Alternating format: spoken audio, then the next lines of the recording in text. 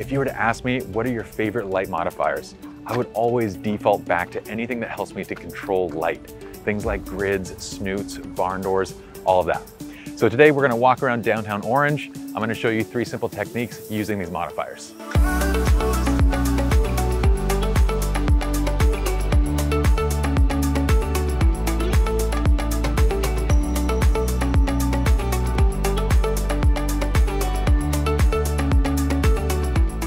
What's up guys? Welcome to SR Lounge. My name is Pi. This is my friend Sabrina. So check this out. I like shooting with small and portable gear, and my favorite modifiers are just light control modifiers. Things like grids, snoots, barn doors, and Profoto just came out with a new set of these, so I'm gonna pair them with the A2. The cool thing about them is they're tiny, but you can use the same techniques regardless of the gear you're using. So let's get to actually our first spot. I wanna show you guys first how to use the grid. We're at our first spot. I'm gonna use the grid here to kind of highlight subtly our subject. I'm gonna show you the technique, but first, why don't we talk through the composition, what I'm kind of digging about this. I have Sabrina placed against this wall, and I love the way that this shop kind of looks. We have this nice pattern texture here. It's simple, but then there's also these textures where like the paint's peeling off, and it looks fantastic in a photograph. We also have complementary colors to what Sabrina's actually wearing. So it looks fantastic. She just posed right against the wall. Why don't we start with kind of composition? Let's work through camp and do everything how we typically would. So I'm gonna set this to f7.1-ish, 1/2 of a second. And I'm not normally one to like lean on just rule of thirds, but here it works. So we're not gonna fight it. It's cliche, but when it works, it works. And I dig it. Sabrina looks fantastic. The background looks great. I love the way that this looks. But sometimes I wanna add a little bit of accentuation to the subject. And so what I'll do is this. I got the Profoto A2 up on the stand. One of my favorite techniques is to place the light kind of exactly in the direction where the sun's coming from. So the sun's right there. I'm gonna place this right here. We're gonna boom it up a bit.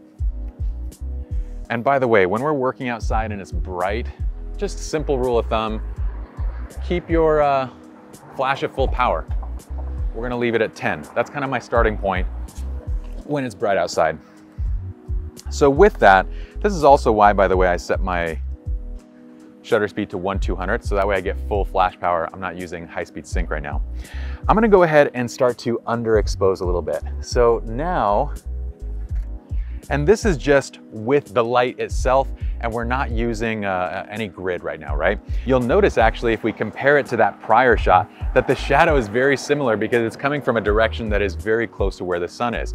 I'd have to boom it up just a little bit more to get it there. But you'll also see that it's lighting the entire wall the same way the sun might, right? This is where a grid is awesome. So what I'm gonna do is pop the new Clic Grid onto it. It's just a simple magnetic accessory that pops on really easy. And I'm actually gonna bring this up a little bit to kind of match that direction of sunlight. And the honeycomb pattern on that grid is gonna prevent the light from spilling against the rest of the wall. It's gonna really highlight just Sabrina. I'm gonna go ahead and do this. I'm gonna ask Sabrina, do you see the light behind the honeycomb? Is it pointed directly at you or do you see black? Okay, so I'm gonna aim it down a little bit. You tell me when you see more white versus less. That's right there. It's kind of my favorite way to make that adjustment, so I don't have to like run back and forth. Just tell me when you see white, then it's in the right position. Okay, hop into that same pose, Sabrina. In fact, we're gonna go hand in the pocket. I like the hand in the pocket, yeah. Turn the chin a little bit to this side, brush the hair all together, and let's go before the sun pops back out again. Right there. And now this go around, instead of lighting the entire wall, we just kind of add highlights to Sabrina where the light is naturally coming from. What I love about this technique is once we take it into post, I can exaggerate those highlights however I'd like. I can pull the background down a little more, lift Sabrina a little bit up, and that's the beauty of putting the grid on there and controlling where the light's landing, because in post, we can have really specific control over it. Okay, let's go and find another technique. We found our next spot, a parking lot. I love shooting in parking lots, but now it's time for technique 2. We're gonna use the snoot. You can kind of think of the snoot as a higher power grid. So it's gonna funnel the light into more of a tight circular pattern. I'm gonna show you how I like to use it. I actually have the flash already set up right here, but I wanna walk through this step by step. We're gonna do a couple things. We're gonna also add a Clic gel, a half CTO, and the snoot, but I wanna show you what I'm going for. So first, why don't we just start with natural light, the overall composition. I'm shooting pretty shallow, f2. I'm gonna go roughly around 35 millimeters. I'm at 1/200 of a second just to get a nice exposure. This is really more so exposed for skin than anything. And I get this shot of Sabrina, which looks, I think that looks fantastic already, right? What I love about this from a composition standpoint, again, always think composition first, right? Is I love the leading lines of the wall that drops into her. We're using this kind of shrub on the left side as a little bit of foreground. And I like that it kind of gets brighter towards the center of the frame where I have her positioned. So now we need to lean into all this. I want to add a little bit of extra interest by putting some extra dimensionality into that light, maybe adding a little pattern on the wall. Let me show you where I have the flash. I've placed the A2. This is a 100-watt flash, by the way. It's on a stand, and positioning wise, it's kind of behind and going through these trees. Because what I want to do is kind of create light patterns that come through the trees, create a little bit of dimensionality to the overall scene. Right now it's bare bulb and it's set to full power so you guys can get a look and see what it's going to do. We're going to take the exact same shot. I'm going to do my best with the framing. And this is what we get. And I like it, but I do kind of notice that the flash is hitting a little bit too much of those columns in the back. I'm getting more pattern than I really want on the wall, plus it's a little bit bright. What I'm gonna do also is I'm gonna shift the color. So I'm gonna start actually with just the half CTO gel to shift the color so we get a little bit more warmth with this light, kind of like it's the sun. Let's take that same shot again. Okay, now we get a much more pleasing tone to that light. And I love the half CTO because if I go full CTO, not only losing more light, but the orange might be just a little bit too intense. Now this is where I could use really either. If I want a more tight pattern, I use the Snoot, but if I want the light to open up a bit more, I can just use like the grid, right? Let's go ahead and use the Snoot here though. Going back to that same spot. I love that.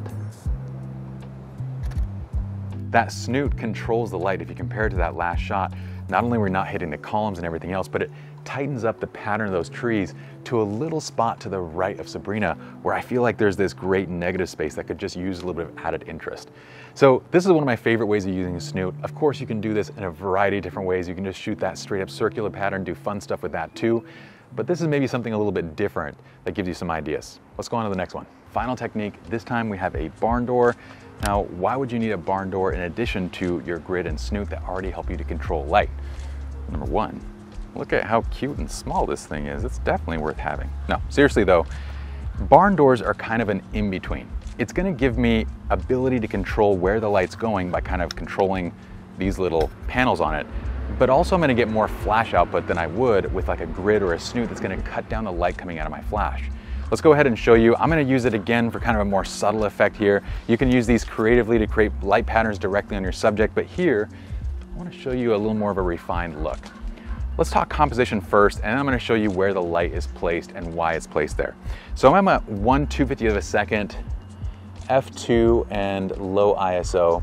And what I'm doing is I'm kind of framing Sabrina right in the center of the frame with the highlights, that car's saying hello to us, with the highlights of the glass kind of directly behind her. So it kind of frames the face. We get this beautiful image and it looks nice, it looks natural. And by the way, I can kind of control the angle depending on how much of the background that I kind of want to see. If I want to see less, I could take more of an angle like this, where it's kind of just shooting her with the brick wall as well. But I don't know, I like the little extra depth that we get framing her right there, and I don't mind seeing the edge of the scene. I love the first image that we created, but I want to add a little bit of dimension to the light. So what I've done here is I've placed the A2 just on a stand directly behind Sabrina and kind of off to the right a little bit. It's at 8 power, so that's like 1/4 power. I'm gonna take the shot right there. Let's put the remote onto the camera. We're gonna keep everything as is. So the flash is gonna naturally go into high-speed sync, and we're gonna take the exact same shot that we did just a second ago with that flash.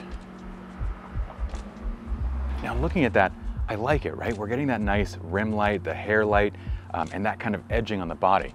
There's only a couple issues though. Number one, I'm getting quite a bit of light spill onto the wall itself. So I don't really want that much of that light hitting the brick wall. But the second thing is, my camera angle right now is almost going directly into that flash. This is where the barn door is fantastic, because maybe you do want to use that flash for a little bit of a flare to kind of lower contrast and create an effect, but maybe you don't. So what I'm going to do is actually open this up to a nice little rectangular pattern, and this is what's going to prevent it from flaring into the camera. With that on, I love how easy everything attaches these days. This magnetic stuff is fantastic.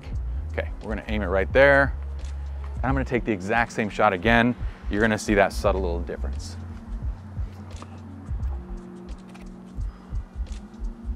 Beautiful, I love that. Now I love the light, kind of how subtle it is right now, but if I wanted to, I might just raise it up one stop and just see if I want a little bit more light. Now looking at that, I kind of like it more on the subtle side. But when you compare with no light with that flash added with that barn door, what you're getting is this nice subtle edging on the hair. We get hair detail, we get edging on the body, and it just adds a bit of shape and dimension to the shot.